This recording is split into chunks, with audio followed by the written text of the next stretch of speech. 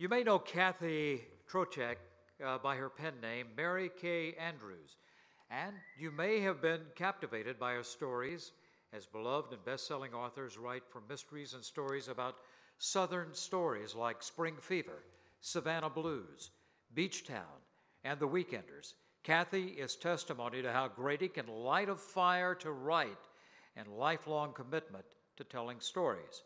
A former red and blacker and reporter with the AJC, Kathy is an inspiration for our students and to all of us with a novel in the drawer. May she tell us what book is coming out next. We may find out. Please welcome Kathy, ladies and gentlemen.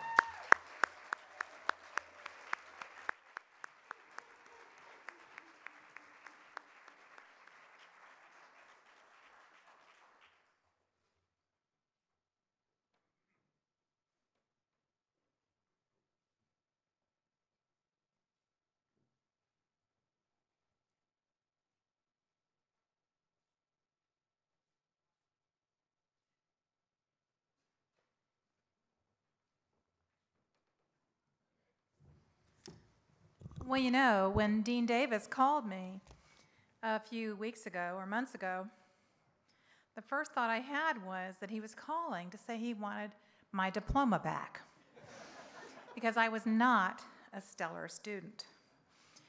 But I was, I think, someone inspired to tell stories, and that's what I learned to do at the Grady School of Journalism. I took my first journalism class at Georgia in January of 1974. And for those of you who are aboard the Wayback Machine, you may remember January of 1974, because that first week of 1974, January, was when Richard Nixon refused to turn over tapes, secret tapes, from the Oval Office to the special Watergate prosecutor. Now, it was just, I always wanted to write. I always thought I'd be a journalist. That was my lifelong dream. But when I was here at Georgia, taking journalism classes and working at the Red and Black, the skills, you know, I don't practice journalism anymore. I tell lies for a living. But the thing about fiction is it's always rooted in the truth.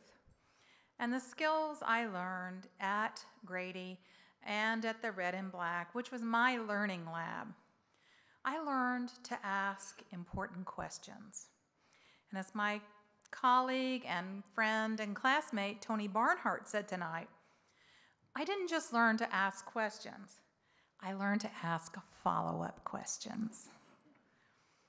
I learned to ask questions. I learned to listen, and I learned to listen to the way people spoke. And I didn't know at the time that those are all skills that would be part of the toolkit I would need for writing fiction.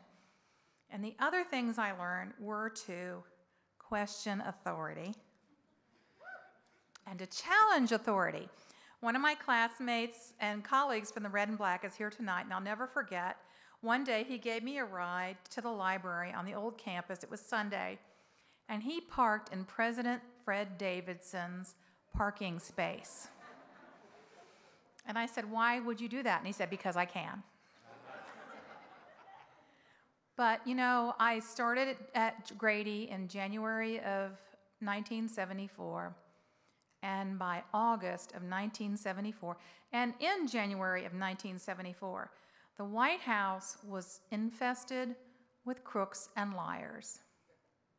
By August of 1974, the President Nixon resigned. Now you flash forward to the time and day we live in today.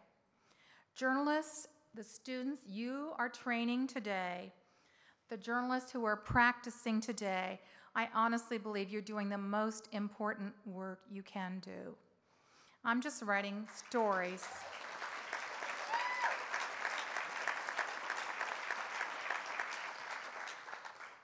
I'm writing stories to entertain and as diversion for the hard times we live in. But I am full of admiration and inspiration for the work the students, the faculty, and all of you who are practicing in some field, you are doing the work that needs to be done. I am inspired by you, and I am grateful to you, and I just hope that you will continue to do what needs to be done. And I would just like to close by saying, go dogs!